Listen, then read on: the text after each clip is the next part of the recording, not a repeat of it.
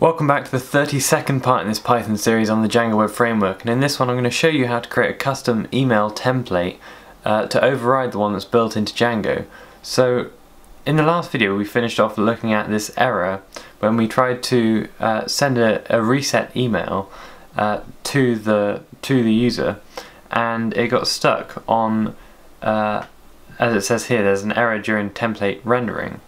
So if you look just below that, you can see the location of the template that it's trying to use, and at the moment it's using Django contrib admin templates registration password reset email.html, but we want to change it so that it's our own email template. And then what we can do to fix the problem is change the URL to using our new namespace, but everything else we're just going to leave the same for now, although it does mean that we can customize it however we want to much more easily in the future because we have our own template and we don't have to override it again or anything like that.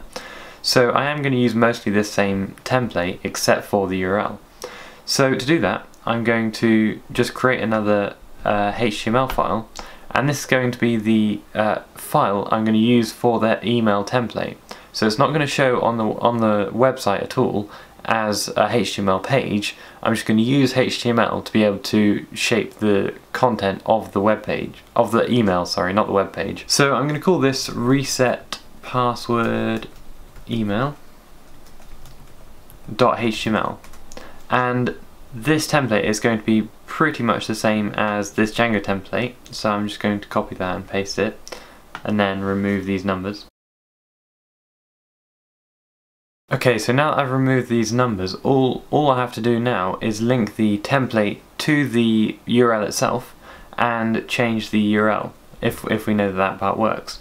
So to do that I'm going to go to the urls.py, and this email template is going to be passed into the password reset view, which you can see if we look at the source here for the password reset view.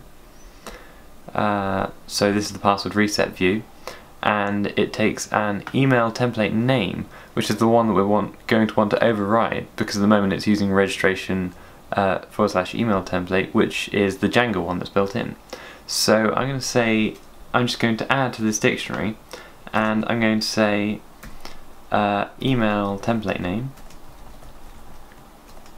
So that's just the name of the parameter over here that I'm overriding, and I'm going to just pass in the name of that template, so it's in accounts.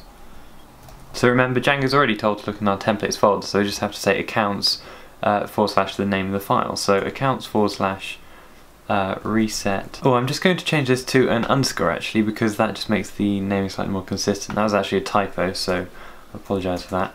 And so it's password, reset password email, that's the name of the template. And now I'm going to put that in the URLs, so reset _password _email.html, and so that should automatically be passed into this view now, and it should pick up the new template. So I'm just going to double check that by refreshing this page. I'll confirm that I want to resubmit that form because that was just the email that I entered, and that's good now, because even though this looks sort of similar, what we can see here is the location of the template that's using is in accounts templates accounts reset password email.html, which is good because that's what we created. So now all I want to do is change this URL to use our namespace, and I'm just going to do accounts just like that, and then hopefully this should work if we refresh and resubmit that form. So now we get the password reset done form, which is good also, but this is again another Django template, so I want to override that. Now I'm going to copy the contents of this pretty much, and then just use the template from before. So let's find a template which we can duplicate. I just use this reset password.html, and I'm going to duplicate it, and I'm just going to call this password or reset password done. So now that I've got that, I don't need a form, and this really is just a sort of informational page. There's no links in it or anything, so I'm just going to put the text in from the default Django template, and I think that should be good. I'll just say password reset sent, so it's similar to this template. And now if we all we need to do now is just connect that to our URLs. So I'm going to pass in reset password done into the correct view, and I think this is the reset done view, but if you're not sure you can always check using the source code. So I'm just going to scroll down to password reset done, and this takes a template name, so this is the template that we want to override here. So I'm just going to say password reset done, and then I'm going to add the dictionary onto the end there because we haven't got one for this view yet. I'm going to say template name. So now I'm just going to say the name of that template, so I'm going to say accounts / reset password done .html, and if we refresh this, hopefully we should get the new template pulling through. So there we go, so it's got our custom text and our entire sort of nav bar and everything like that, so that's really good. So now what I want to do, or in the next video, I'm going to talk about what happens when I follow through to this link that I've been sent in that reset email.